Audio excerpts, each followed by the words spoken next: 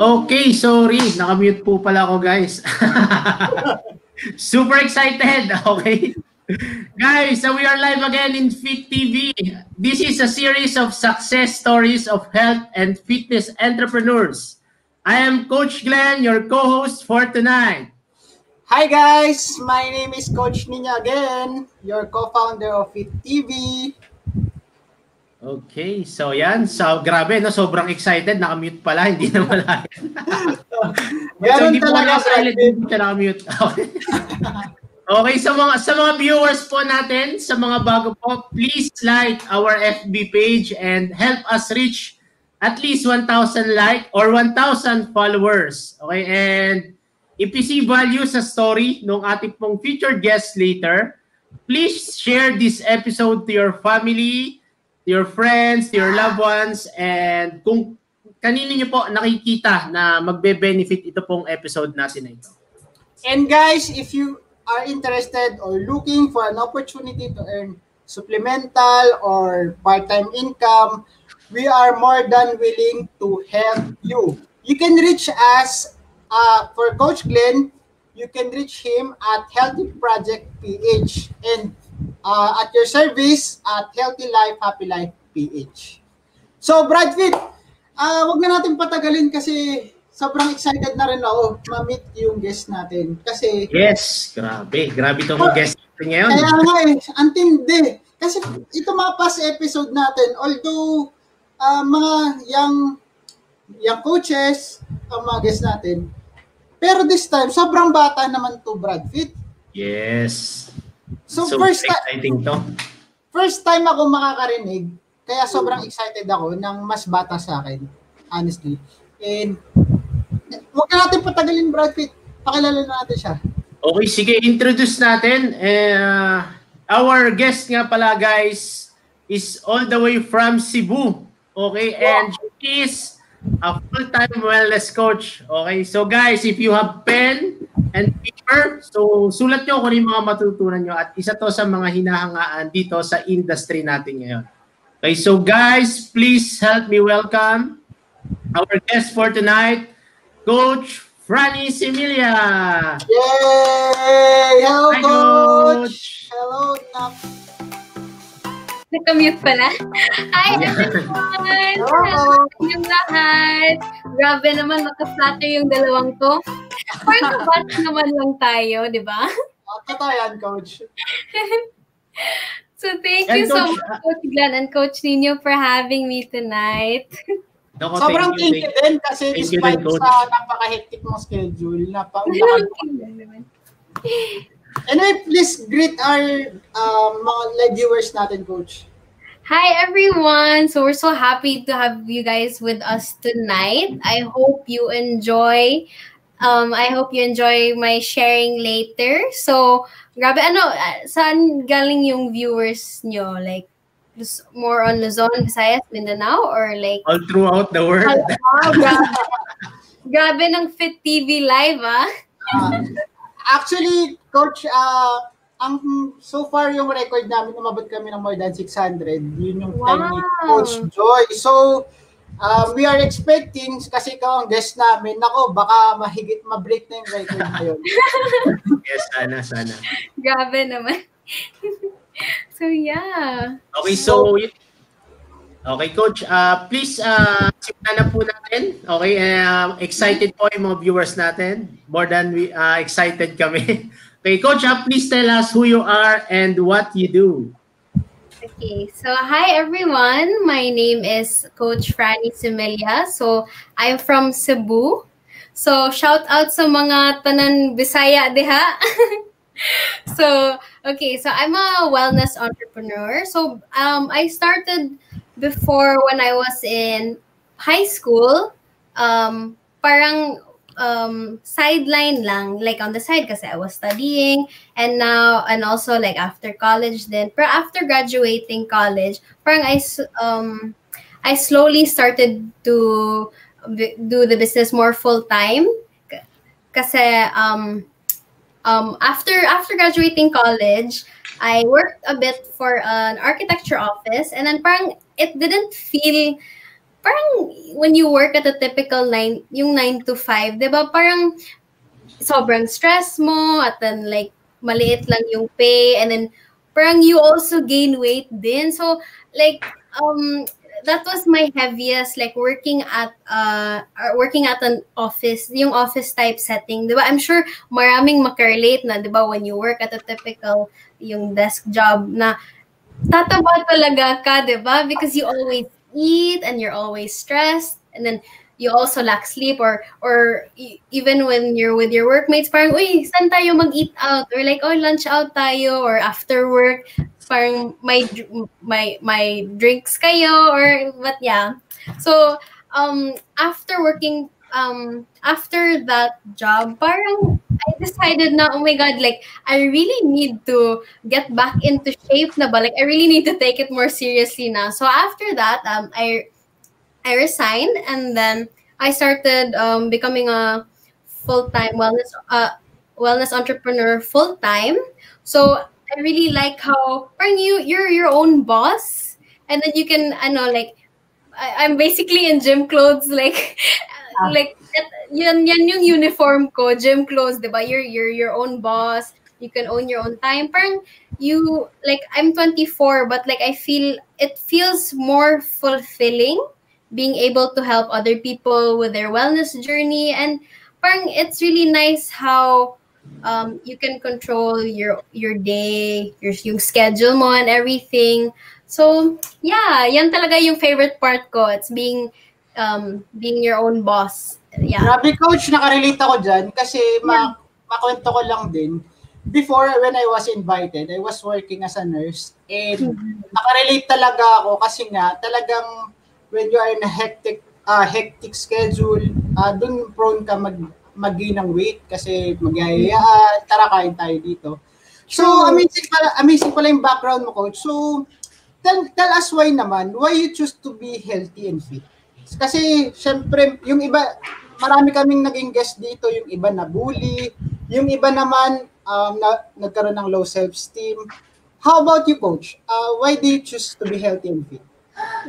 So, 'di ba, we only have one body naman to take care of, 'di ba? So, pwede ka naman mag-transfer ng bahay ng how many times pero yung body mo parang isa lang yung binigay sa atin, 'di ba? So, if you don't take care of it, like wala talaga. It's hard to get back into shape when you're really big na talaga. I mean, it's possible but it's so much harder. So my mother also she passed away from breast cancer, so it really makes you she was also in Herbalife, so now that I'm continuing her legacy. So it really, when you have a loved one who is going through something like health-wise, like something very challenging health-wise, it really makes you see the bigger picture na parang health is wealth talaga. Like no matter how hard you work, like no matter how hard you work and how much money you earn, at the end of the day, if parang yung health mo is at risk, like parang it makes you think na, okay, like it's more worth it in the long run to take care of yourself talaga. Because we only have one body naman. Yeah. Tama yun, Coach. Sobrang agree ako dun. Grabe. Ano rin, no, Coach, nakaka-relate din ako sa'yo kasi isa sa mga hugot ko, sabi is kaya din why I decided, kasi dahil nga yan, nakikita niyo naman, we're live guys talaga, yung baby ko and my wife, sila sa mga pinaghuhugutan ko, why I decided na isa nga sa pangarap namin ni Brad Fit Ninyo is talagang i-maximize namin yung buhay namin dito sa mundo. Okay, so, next question natin, Coach, is syempre, lahat naman ng mga success natin is may mga pinagdadaanan or may mga backstories or mga, ano ba tawag doon? Mga reason behind. Yung mga outside the scene, ano tawag doon? Back scenes? Ano tawag yun? Behind the scene. Yan, okay. So, what are your struggles in your health and fitness journey na pwedeng makatulong sa mga nanonood sa atin? So yeah, yung usually help, 'di ba? As Filipinos, we love naman to eat talaga. My birthday, kain tayo. My celebration, like small celebration, kain. And then like just Filipinos love to eat talaga. So, I mean, me also, I really love to eat. Like, who doesn't love to, you know? So, parang, yung struggle ko talaga is yung before yung choices of food, and then also like not having enough motivation to exercise. So parang before yung mindset ko about like food and like fitness was always parang, diba, when you think about fitness, it's like, oh, you have to be in the gym for like 2 hours or like an hour. Like you have to spend so long in the gym. Parang before, usually yung mindset sa mga tao is to be healthy or to lose weight, you really have to put in so many hours in the gym, and then they don't think about what they eat. So, diba, mag-gym sila ng 2 hours, and then after they're finished, they eat one whole caldero of rice, diba? Parang sayang naman yung workout nila. Yeah. So, yeah, yan, diba, if some of the viewers have heard of the 80-20 principle, diba, it's really 80% nutrition and 20% exercise. So it's easier to keep track of what you're eating compared to parang, hala, I ate so much, I'll bawi in the gym. Parang it's easier naman, diba, for you to, okay, I just won't eat a lot. And parang, let's say, you can just allot pa nga 10 to 15 minutes of workout in a day, like at home lang, especially now that we're most of us are at home. So it's also it's more sustainable din to just keep track of your habits, yung habits mo nga parang just be 1% better every day. Lang 1% lang, like diba, my quote, I forgot what the quote was exactly, but the thought was parang don't think of the whole staircase in front of you kasi you might get overwhelmed, diba? Like, let's say yung goal mo is to lose 10 pounds or something, like you might get overwhelmed na, oh my god, like I have to do this, do that to lose like this whole like amount of weight. Pero parang focus on the step in front of you. Like focus on what are you gonna eat, what's your next meal, like make sure it's healthy, like make sure it's balanced well, or just focus on the first pound. Don't think na about like, okay, yung 10 pounds talaga. Focus nang on your first pound. Parang later on, just increase your goal and just be 1% better than who you were yesterday. Yan. Para it's more sustainable in the long run talaga. Wow. Grabe, ang galing mo naman, Coach Franie, hearing that. So, actually, that's my question na ano ba yung mga strategies mo? But since na-mention mo na nga yun, taking small steps, don't focus masyado mag-overwhelm. Anyway, Coach Franie, tanong ko lang, can you cite your specific journey na, dati ba dumating ka ba sa point na sobrang overweight? Ano ba yung before figure mo and ano na yung ngayon? Okay. So before I was around, so my height is I'm kind of short. I'm like almost 5'1". Parang wala nakaabot sa 5'1", parang 5.05 lang. So I wasn't very overweight, pero yung fat percentage ko was mga almost 29%. So I weigh at 5.05. I weigh 113 pounds. Pero yung fat percentage ko was very high for my age. I was like 20, 21 at that time. I think that was my heaviest. Parang for a 20-year-old to weigh to have that high of a fat percentage, but it's really bad na talaga. So like when the clothes don't really fit na, parang okay, ito talaga yung sign. Okay, I really have to make better choices na talaga. So yeah, when I started focusing on my health again and parang getting back on track, I lost a total of 9 pounds. And then yung fat percentage ko from around 29, naging 23 na. Wow! Wow. So yung goal ko is to reach 18 pa. So yan. Wow, grabe yun Still working on that naman. Grabe. Sino ba yung mala Ellen Adarna na ba yan? Ellen Adarna. Or Paano po, Amazing. Ellen? Amazing so yun, Coach. Okay, Coach. Hypothetical question lang, no? Curious yung viewers natin. Hypothetical lang, no? Kung sakali na mabalik ka dun sa, sabihin natin na unhealthy na status ng katawan mo, ano yung bagay na gagawin mo para maibalik siya ulit? Okay. Hypothetical lang naman. Okay, para may idea yung guest natin. If in case na as a wellness coach, kung if it is possible na bumalik ulit tayo sa ganun, ano yung mga pwede nilang gawin? Kasi Coach Franie, hindi naman kasi bago yung, di ba, we heard yung what we call before, after, before. People who achieve ideal result, then goes back to their previous or even worse figure. So, yun. To answer that question, hypothetical question. Yan. Actually, victim din ako yan ng yung before, after, then before again.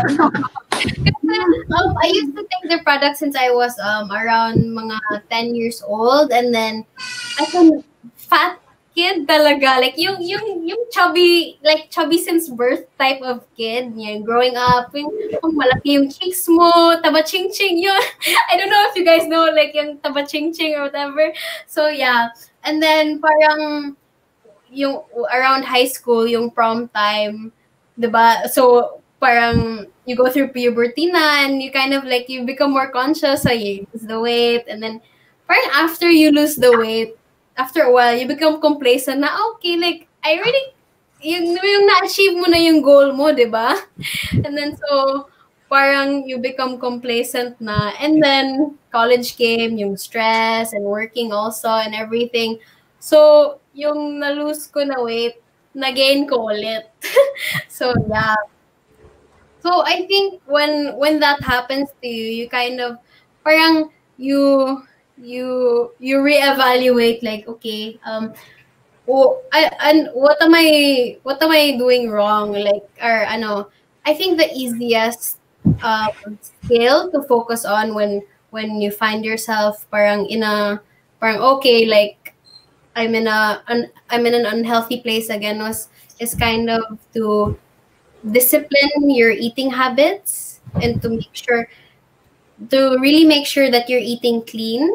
So, diba, other people think, magda-diet ako, like, and then yung diet mindset talaga is kind of only for the short term. Okay, when you think of diet, okay, sige, I'll diet like for a month and then I'll lose the weight, and parang, yan yung cycle ng yo-yo. Pero when you focus on clean eating, yan, the discipline to eat clean, it's very sustainable in the long run. So if magda-diet mindset ka, you'll be like, I won't eat anything lang today, and then let's say you don't eat, like, let's say you only eat one meal kasi nagda-diet, diba? Parang the next day you crash, diba? May iba, like, it happens to a lot of us. Parang, okay, diet day 1, you don't really eat, and then the next day parang, oh my god, I'm so hungry, like, I'll eat. Parang, you eat so much, and then the next day again, parang mag-yo-yo lang. So, just focusing on clean eating, like, okay, clean eating would basically be making sure that the food that you're eating is very fresh and full of nutrients. And I don't know if you've heard about our food that has different vibrations. I don't know if you've heard about that. Like, hindi pa, coach. Ako hindi pa.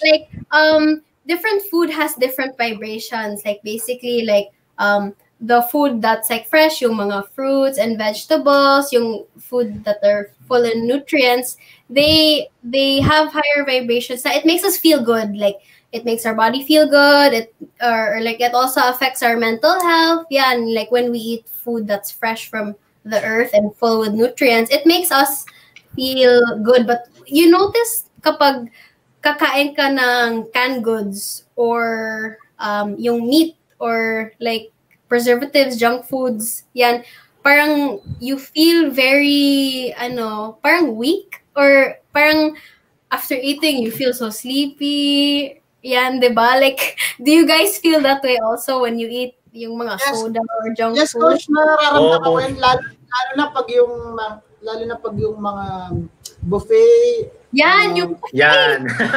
Parang matulog. Yeah, di ba? Kasi yung mga food na not as fresh or not super full in nutrients, yung mga processed food na especially, parang it drains our energy, and parang it makes us feel very drained. So, yan yung discipline to eat clean, and like parang it's a conscious choice. Like, okay, for lunch, saan ka kakain? McDo or mag fish and vegetables ka lang? Like it's really about the small choices. Yan, like the focus on the step in front of you, not the whole staircase. It's really just about the small choices. So if you ever find yourself in a parang in a position na yung health mo na, you need to make changes, just focus on the little things. Kasi when you focus on the small habits, yung eating clean, making sure that you're drinking a lot of water, and just even like exercising, even 5 minutes a day would be really good, as long as like in the long run, parang yung small healthy habits mo, in the long run, it accumulates to a larger, parang it really changes your body in the long term. Yeah. Oh, grabe. Galing nun, ha? Ang galing ng journey mo, Coach, in fairness. Ang take out ko doon, Brad Fit, yung sinabi ni Coach Franie na yung losing weight kasi, sabi nga, lagi nga nababasa ko mga coach, na losing weight is temporary, but being healthy is a lifetime commitment. Yes. Yun yung parang reminder sa akin nung what I've learned from Coach Franie. Grabe, ang galing mo, Coach Franie, ah. Also, last question na lang, Coach Franie, para masulit naman namin yung time mo. So, aside from mga na-share mo kanina, do you have any message or tips sa ating mga viewers? And also, please invite them to saan ka ba nila pwedeng makita, or personally na if they want to learn directly from you, saan ka ba nila pwedeng makontak? So like, yung message ko sa mga viewers especially is to really take care of your body, kasi yung health natin, it's something that normally we wouldn't really think about, but when it's too late, that's when parang, like you regret it na ba, like, I should have like taken care of myself better when I was younger. So parang prevention is better than cure, and really take care of yourself, diba? Like diba, Coach Glenn is a father, so to be able, like, especially with people who are parents na, or taking care of, like, yung loved ones mo, parang when you take care of yourself first, to be able to take care of the people around you, you really have to take care of yourself first. Kaya what's gonna happen if, like, let's say ikaw yung, breadwinner ng family, and then you work so hard, pero yung na-sacrifice mo yung health mo, diba? Like, you wouldn't be able to take care of your loved ones in the long run. So yeah, make sure that you keep yourself a priority. Yan. And also, you guys can, like, if you wanna message, let's connect, let's be friends. You can connect with me through IG. So you can it's here. Yan yung handle ko. At saka for more on like health and fitness tips, you guys can check here, Get Up Club. So I share a lot of like fitness tips din there and everything. So yeah, let's be friends and let's connect. Wow, grabe. At the very young age, no, Brad Fit, dami nating natutunan. Iba talaga, Brad Fit, pag from experience, talagang ramdam ko yung journey ni Coach Franie. Yes, same here. Thank you so much for having me. Ang saya talaga ng show nyo. Parang YouTuber. Diba? Parang live stream from YouTube. Yes, Coach yung Franie. golden plaque. Yung 100k subscribers golden plaque, diba? bonus na lang yun. Bonus na lang namin yun. Pero more on, gusto namin makapag-share kami at more on, gusto namin maging instrument kami to invite yung mga kagaya mo to share kung ano yung mga pwede nating ma-impart sa mga kasing edad natin. Mm-hmm. Diba, kasi kabatch lang tayo, diba? Tama yan. Tama yan. And it's a win-win situation kasi, Coach Franie. Kasi we are so eager to learn from successful people like you. And yun, sinishare na rin namin, ni-live stream na namin para sama-sama tayong matuto along with the viewers, diba? Yes. Mm-hmm. Ganda ng platform niya talaga. Okay, so yan guys, as much as gusto pa po nating magtanong kay Coach Franie at ito lamang po ang hiningi nating pabor at oras sa kanya. Okay, so ayan naman po, andyan po yung contact details niya if you want to get in touch with her. Okay, so thank you Coach Franie for your time. Okay. Thank you Coach Glenn and Coach Nino. I really enjoyed tonight. Thank you Coach Franie, and we are hoping na hindi ito yung first and last. Of course, marami pang susunod na invitation. I'll learn more Tagalog for you guys. We are looking forward to that. Pag nakuha yung Tagalog ko, nilulosing na ako. I'll learn more next time. Okay, Coach Franie, thank you so much. Okay, thank you, Coach. Thank you, Coach. Bye-bye. Hope to see you soon personally, Coach. See you soon. Pupunta ako dyan, ha? Thank you, Coach. Thank you, Coach. Thank you. Good night, Coach. Ayan. So, yun. Grabe, Brad Pitt, no?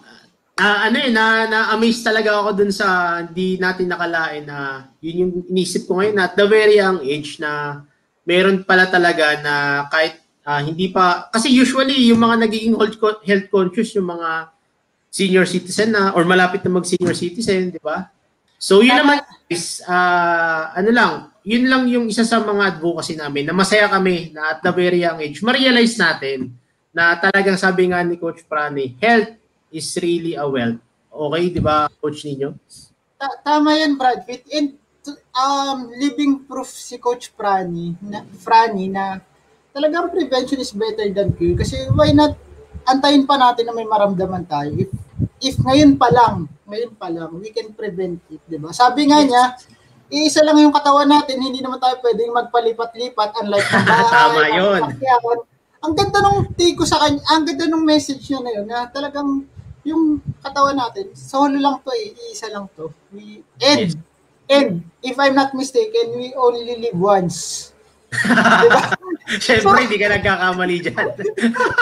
We only live once, so, diba? Sabi ng iba, pasintabi ako dun sa iba, this is just my opinion. Sabi ng iba, you only live once, so para bang party all over, sulitin, hindi daw pahabaan yan, pasarapan. But I beg to disagree with that. Na sabi na, isa na nga yung buhay mo, tinipid mo ba yung panghabaan, di ba? Yes, so yun yung take ko kay Coach Franie. Isang gabi na naman na dami nating natutunan, sobrang inspiring, and sarap matulog na inspired. Tama ba, Brad? Yes, tama. So, yun guys, sa mga bagong viewers po namin at sa mga bago pa lang po na nakapanood nitong Fit TV na live. So, kita nyo naman po kung paano po kami babulol, di ba? Kung paano po may tumatakbo mga bata, okay? So, yan, sa mga bago pa lang po, please help us like our page and help us reach yung at least 1,000 likers lang po yung initial goal namin. And if more, siyempre po, mas masaya po kami, mas marami po tayo masasharean nung mga sinishare po ng mga guests natin dito. And guys, please, if you see value sa story ng ating guest ngayon, please share this episode to your family, friends, and loved ones. And also, if guys, you are interested or looking for an opportunity to earn, kumita, ng supplemental income, pwedeng part-time, pwedeng full-time, we are more than willing to help you guys. And to reach us, si Coach Glenn or si Bradfit Glenn, you can reach him at Healthy Project PH. And at your service po, Coach ninyo or Bradfit ninyo, at Healthy Life, Happy Life PH. Yon. So, Bradfit, isa na namang gabing napakadami natutunan, sobrang inspiring, and thank you sa lahat ng mga live viewers and sa mga manonood pa ng replay. So, yun lang guys. Magpaalam na tayo sa kanila, Bradfit. Ako po ang inyong Bradfit Glenn. At ako naman ang inyong Bradfit ninyo. Signing out. Peace. Peace.